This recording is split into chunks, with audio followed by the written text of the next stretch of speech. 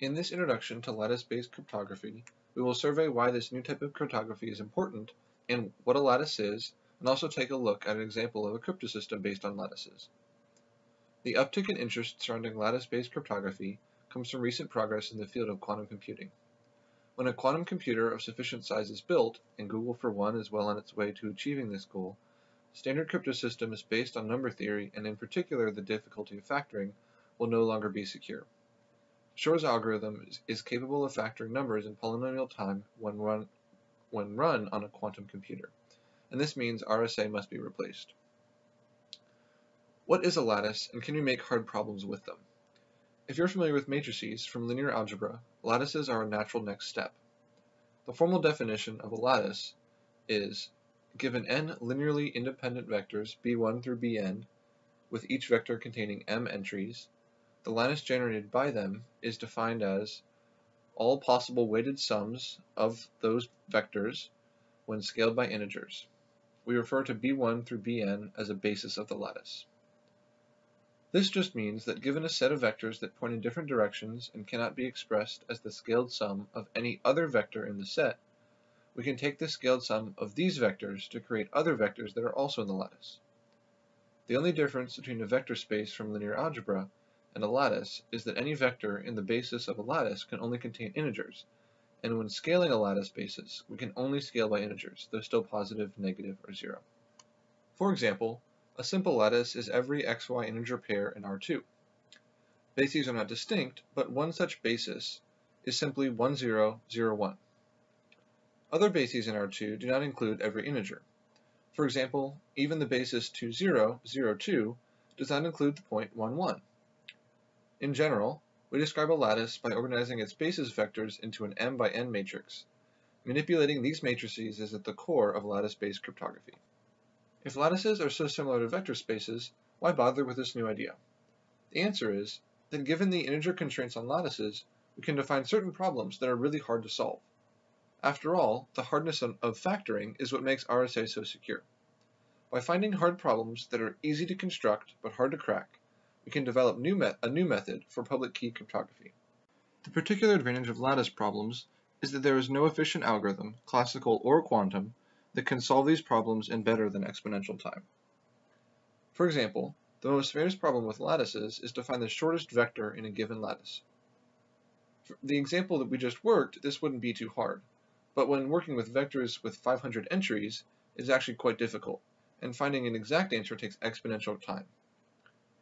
Instead of exploring this problem, though, we will look at a different problem that will lead to an actual example of a public key cryptosystem. Just like in RSA, Alice chooses a private key and publishes a public key. Then Bob uses the public key to encrypt a private message and sends his encrypted message back to Alice. Using her private key, she can easily decipher his message, but an eavesdropper must solve a very hard problem to find out what exactly Bob sent. In this case, that hard problem is called learning with error. Alice and Bob choose a random matrix A with dimensions n by m that is public. The only note about A is that each of its entries is actually taken mod q for some fairly large integer q, and that integer is also public. Alice then chooses a private vector called x. X is unique because each of its m entries is either a 0 or a 1, binary. She computes A times x equals u and publishes the u vector as her public key.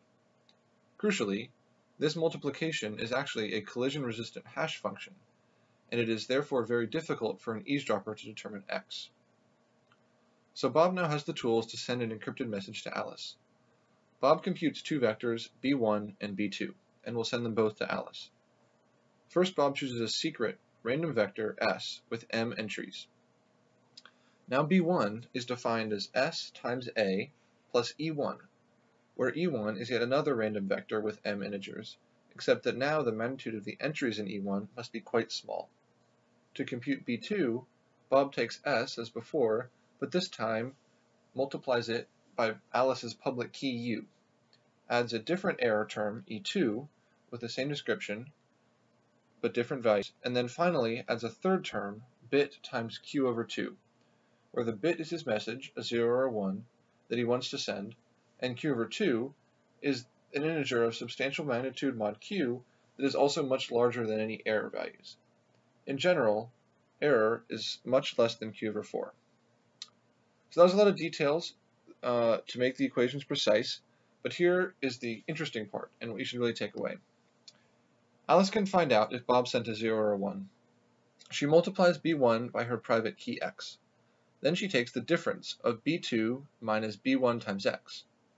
By distributing the x in the first equation, we can expand out and write B1 times x equals S times U plus E1 times x. The SU terms cancel in the subtraction, leaving just E2 minus E1x plus bit times Q over 2. The key insight is that the parenthesized term is quite small compared to Q over 2. So if the bit is 0, the expression will evaluate to something very close to 0, and Alice will recognize that Bob sent her a 0. But if Bob sent a 1, then the magnitude of the value will be quite far from 0, and Alice will be able to discern that he sent a 1. Why is this problem hard? Well, the algorithm I just described made no mention of the learning with error problem. But we know that cracking the cryptosystem above is as hard as solving the learning with error problem, and we think that the learning with error problem is hard in the same way we think factoring is hard on standard computers. We don't have a good way of cracking it.